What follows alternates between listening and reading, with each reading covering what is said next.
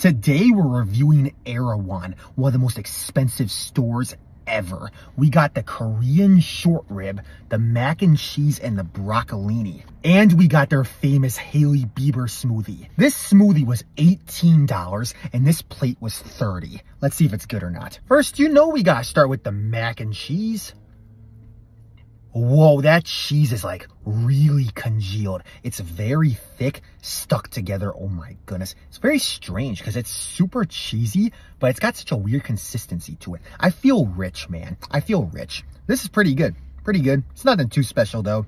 I give it like a 7.5. Now let's try some of this broccolini.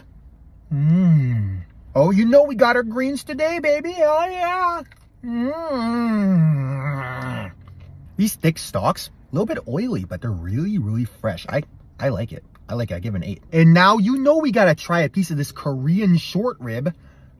I mean, look at this Korean short rib. This thing is so tender, super seasoned. It's got the adequate level of salt and pepper on it, and there's like a little bit of spice to it even, and it is super tender. Oh my goodness. I don't know if I've already said that, but if I said it, I'll say it again. Juicy. Tender, juicy-licious, tender-licious.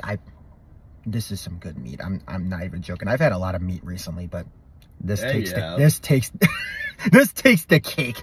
I give this a 9. And we gotta liquidize that meat up with Hailey Bieber. Heck yeah, girl. This is supposed to be a strawberry smoothie, which it definitely does have a fruity taste to it, but it mainly tastes like bananas. Hailey Bieber and bananas? What the heck? That is pretty intriguing, and Luke Foods is a fan.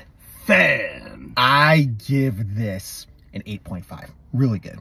Not a fan. Honestly, $48 for a meal?